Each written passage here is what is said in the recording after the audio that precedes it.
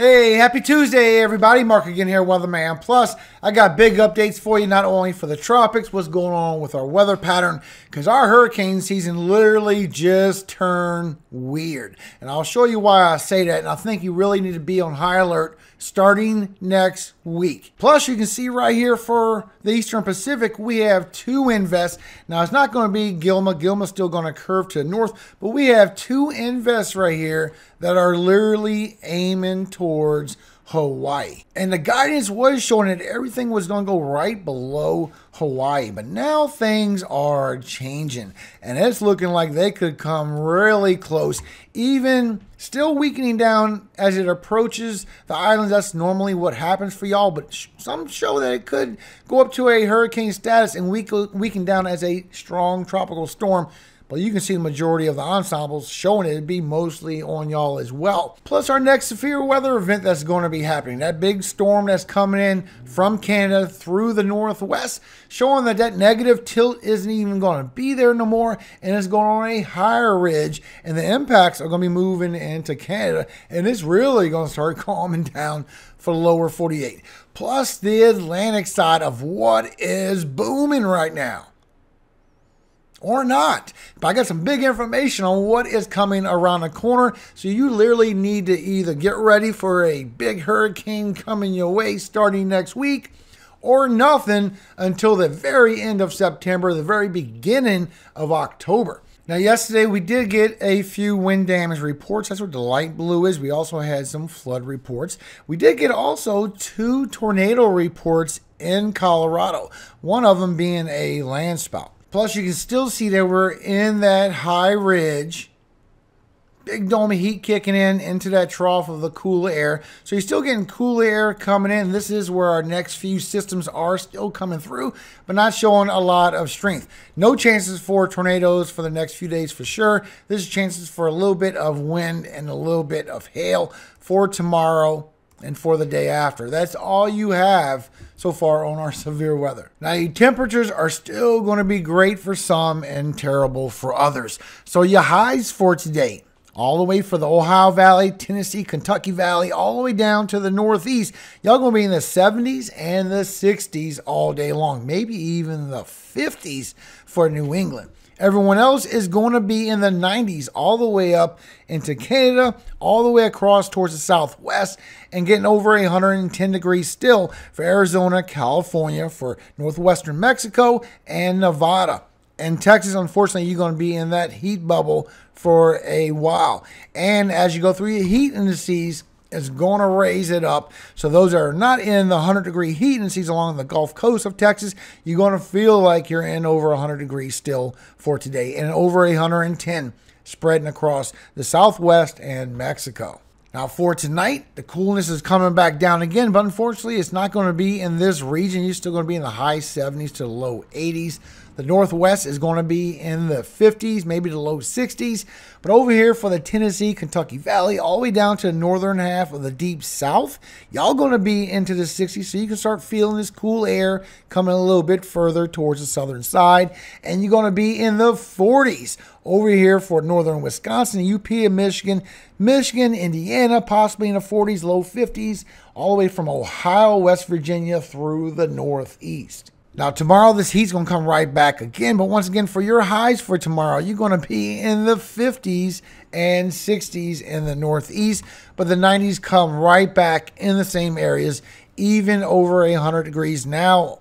Chances for 110 or more in southern Texas. And once again, whoever don't have it along the Gulf Coast, your heat indices for tomorrow is going to make you feel like you're over 110 also. And in southwest and Mexico. But you can see when you look at your tropopause that you still have all this cool weather that's coming down all the way towards the northeast. You got the cool weather coming in with that next system in the northwest, while you get that high region of heat that's still going to persist. So that has not changed. But what has changed is a negative tilt on that storm going further and further to the north into Canada, while you still have the cooler weather coming in from the northwest with that next storm system, but you're still in that heat bubble over here for the south central, and it does stretch as we go through the coming days. But you can see how this right here don't really get on that negative tilt.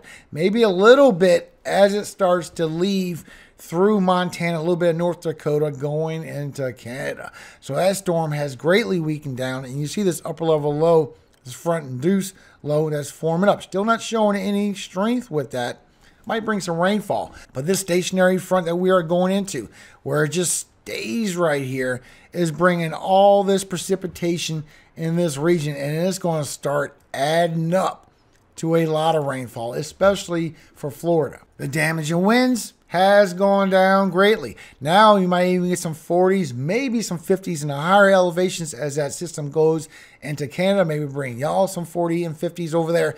But it has calmed down greatly. Most of the 50s are gone. The 60s are gone. That negative tilt is gone. And you can see the storms are just going to bring the rainfall all into Canada. So it's not even really affecting us anymore on there. But you can see where that stalled front is bringing all the heavy rainfall right into the Bahamas, right into Florida, and maybe along the Georgia and South Carolina coast. And that upper level low, that front induced low, is bringing some rainfall towards the Gulf Coast of Louisiana and into Texas as well. All right, let's get into the tropics and talk about what is happening. First, let's go by the Eastern Pacific with these two invests that are threatening Hawaii. Now, these two invests that are going together will emerge together. They are at 80% in the next 7 days, 80% in the next 48 hours. These systems are expected to merge later today or tonight, and gradual development is expected after they merge. Also showing two different outcomes with what's going to happen, and we'll get more information as they merge together. Then we'll get a new track and guidance on what's going on with that system. Now you see right here, Invest 90E is going to be in a strengthening tropical storm phase, showing literally right before 4 and 5 days, it could become a low-grade hurricane. This is shown by multiple hurricane models, even one taking it all the way up to a major. Showing the track guidance on that it would be a little bit south of the islands and just keep going on that westward path. And it all depends on which one takes shape, so we know which track is going to go by. So by 91E, Invest 91E, you can see all of them are showing this is going straight for Hawaii. And when you look at the intensity, confirming it will be a strong tropical storm to more likely a strengthening hurricane headed towards Hawaii literally in 3 to 5 days. Latest track guidance, of course, looking at the Euro, showing it will go a little further to that west and it won't be too many impacts. Now, when you go by GFS, GFS did showed it a little bit closer, kind of looping around the islands. When you go by the latest update, the 60 that just come out, it has agreed that this is going to be a strengthening storm and headed straight for Hawaii. Definitely show that it will get to a hurricane status, but it won't stay it. Usually when these storms come towards Hawaii, they weaken down as it goes, but still, this would be a direct impact. The hurricane models, they show a hurricane forming up and headed straight into that direction. And north and east would be a lot of the intensity as it passes by. Also trending with the other hurricane analysis forecast system model, straight for Hawaii as a hurricane. Now, on the Atlantic side, we have so much activity going on. Just not yet. Maybe next week, according to what I can see with the ensembles. But from what I can see, this just what I'm thinking, that as we go through August, we might see some late formations going west, maybe even all the way late going west is what I can see. But as we go through the very beginning of September, a lot of these are going to be northern off the coast of Africa, and they're going to be zinging right into the Atlantic because they're going to be northern, going around high pressure. But some of these are going to be southern every now and then and get carried along to this way. Remain weak still because we're going to be in an unfavorable environment. Matter of fact, the new information shows unfavorable all the way until the end of September.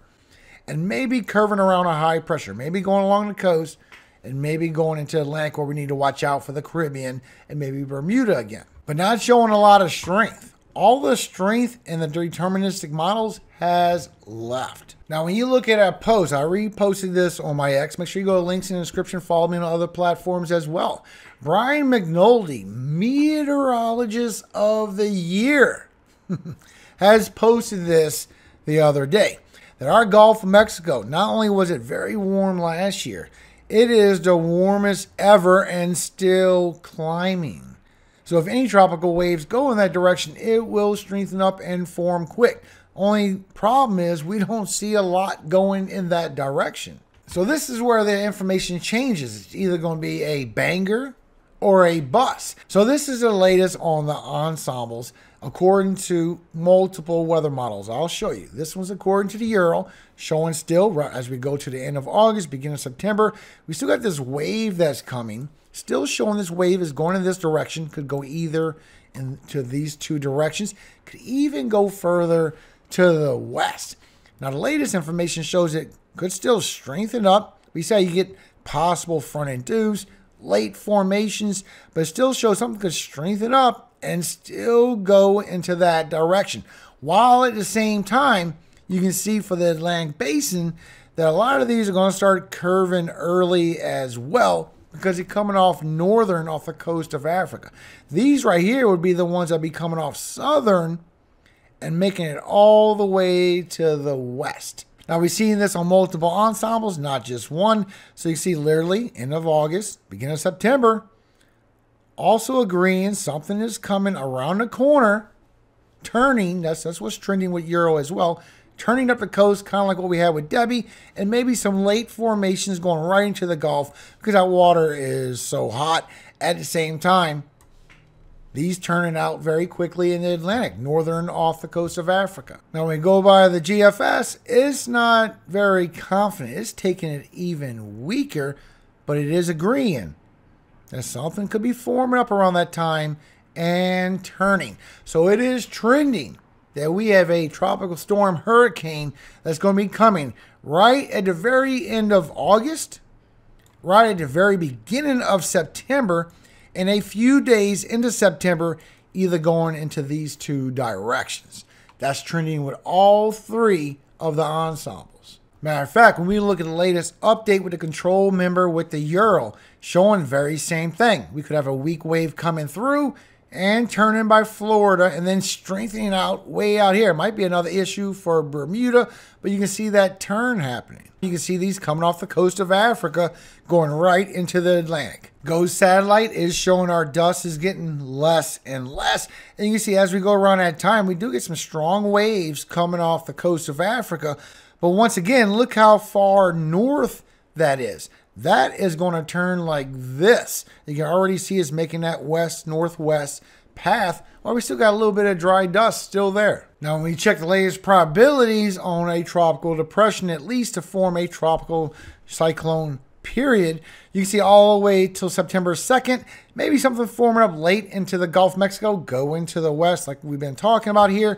But look at this also. You can see this path is starting to come west, but it's starting to curve on that northwest path. You can see this when you go forward a little bit more. It's trending that it will be more of that turning going on rather than anything else in the tropics. And this is going all the way until the first 10 days of September. Past that shows more of that. And just like I showed you yesterday, hey, something isn't averaging out when we look at our potential velocity anomaly. Look at the update.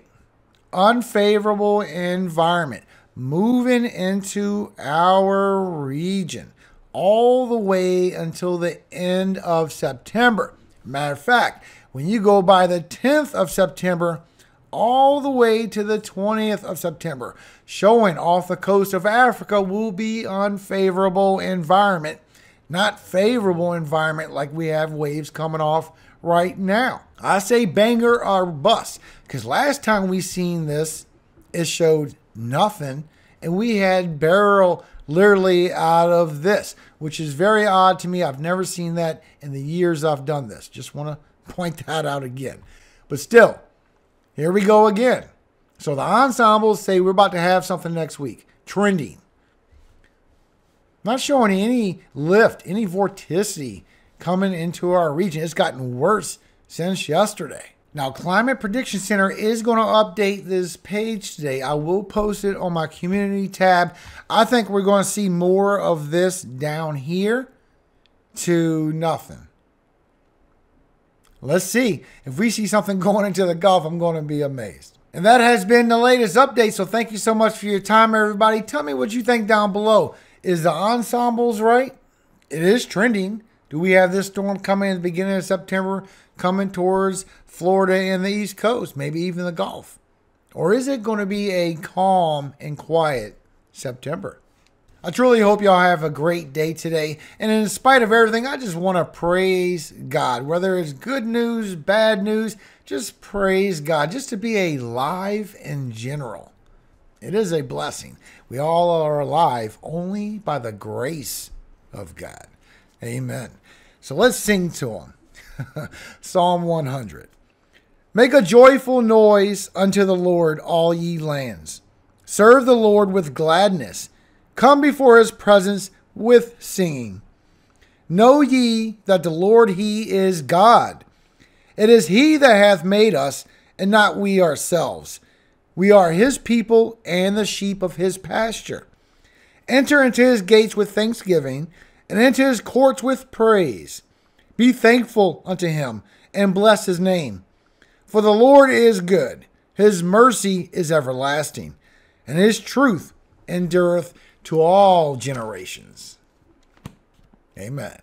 Have a great day, everybody. Watch out for those hot temperatures. If you're in that heat dome, I'm so sorry that you are still in that dome.